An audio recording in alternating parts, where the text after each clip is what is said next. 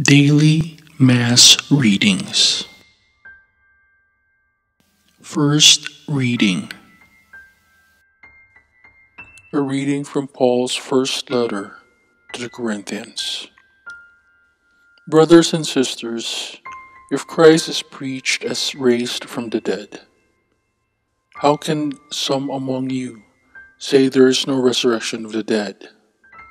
If there is no resurrection of the dead, then neither has Christ been raised. And if Christ has not been raised, then empty too is our preaching, empty too your faith.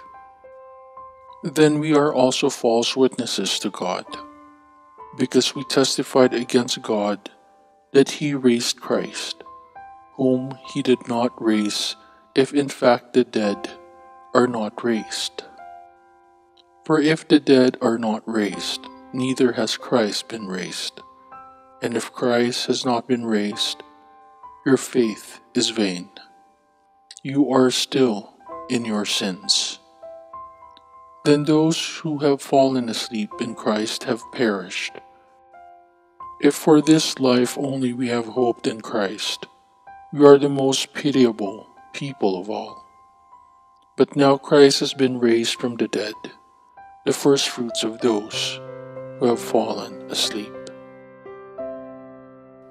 Responsorial Psalm.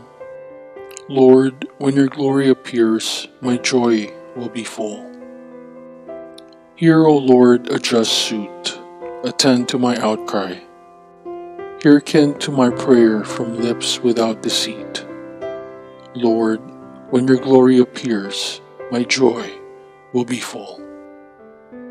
I call upon you, for you will answer me, O God. Incline your ear to me, hear my word. Show your wondrous mercies, O Savior of those who flee from their foes to refuge at your right hand. Lord, when your glory appears, my joy will be full.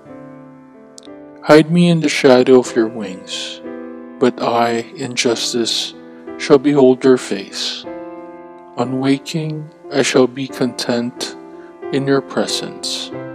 Lord, when your glory appears, my joy will be full.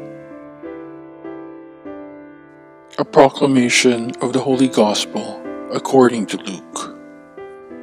Jesus journeyed from one town and village to another, preaching and proclaiming the good news of the kingdom of God.